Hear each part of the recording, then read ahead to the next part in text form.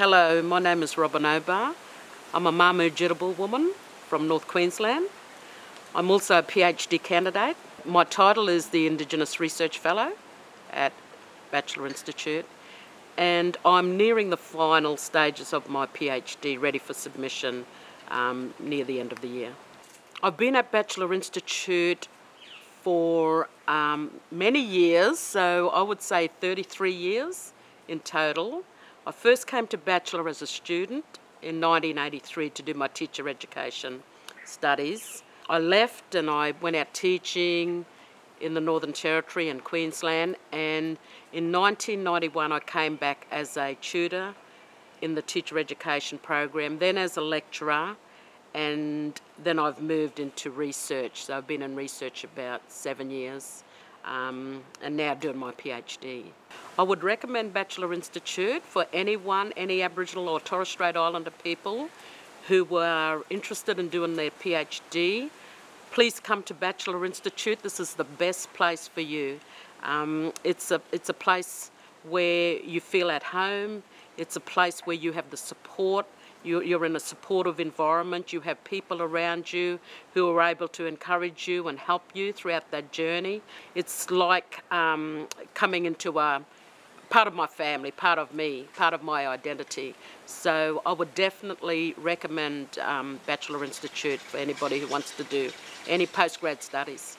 My PhD is about Aboriginal English as a social, cultural and identity marker in tertiary education. But my focus is on teacher education. So it's education is my background. So I'm really interested in language, culture, identity and learning. So that's a really an area of fascination for me. My three supervisors for this PhD study is Dr. Lynn Fasoli, Dr. Jackie Troy and Dr. Michael Christie.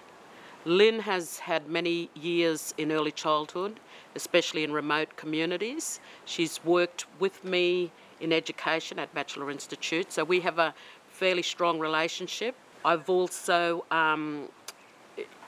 privileged to have Dr. Troy with me. She's an Indigenous linguist from New South Wales who's done a lot of work in Aboriginal Creoles and Englishes and different varieties of languages that Aboriginal people speak.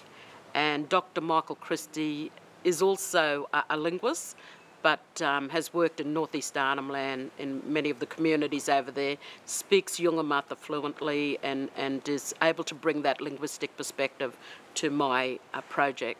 I think Batchelor Institute recognises Indigenous knowledges by providing the space and creating the space for Aboriginal and Torres Strait Islander researchers, teachers, students to feel comfortable, but not comfortable in a way that is too relaxing, but comfortable in a way that we can draw on our own knowledge systems. We don't have to pretend to be like someone we're not. We don't have to conform. We have a space here where we're working with other Indigenous Australians. We have family connections here. We have social connections here. I think the most important thing at the start of your PhD journey is to have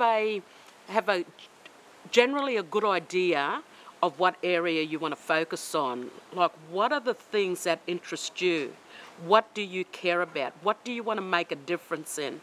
And one of the things that is really important is to think about how is it going to benefit others, especially our own people. So that's the thing that I brought in. It was something that I found I had to go back over that question. Who was this benefiting? Is it just about me getting a PhD, or is it about me gaining this qualification so that I can help others, especially in the education area? So I think that whole thing about being equipped, being prepared, putting time aside, you have to prioritise, because we as Aboriginal people, we have, lots of things going on in our life. We're busy people, so you need to think, am I ready for this journey? Can I prioritise? Can I fit this PhD study into my life at the moment? And so these are all the questions I think people that I've learned that people who are thinking about